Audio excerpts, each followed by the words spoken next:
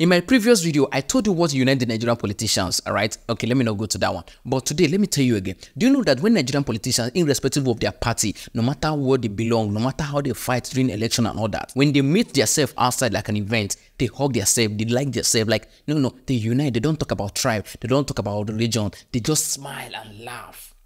But you, the supporters, like you will say, you are not even sure of your next meal. You don't know where your next food is coming from. Even your water service, you don't even know where it's coming from. Hunger won't finish you. You are using your 25 MB data that is remaining, or maybe your 1 gig data that is remaining. You are using it to go on Twitter, on X, on social media to fight about ethnicity and tribe and religion. Oh, we the Igbo, we will never do this. Oh, we the Hausa, we will never do this. Oh, we the Yoruba, our local will never do this. Whereby the people you are fighting for, they are somewhere united in corruption, embezzling your money. Like they are somewhere like united and laughing and rejoicing, knowing that the more you are divided, the more they excel.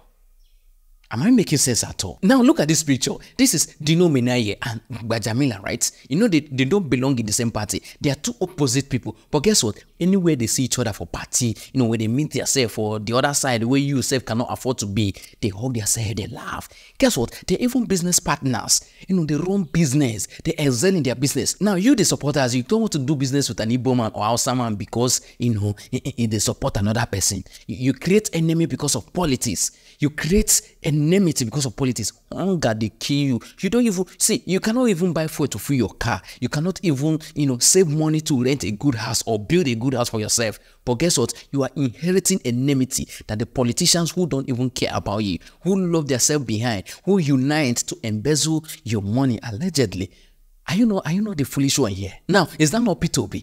No matter the political difference, they know that after politics, there is life. Now, because your brother is the president, someone from your region is the president, oh, you're feeling like you have made it, whereby in reality, you cannot even make Eba. Now, this is me telling you that the politicians who instigate tribalism and religion during election or to you, they do not even practice it. They don't see the difference between themselves. All they know is that they are Nigerians, and any way they can unite to embezzle your future, they unite to do that.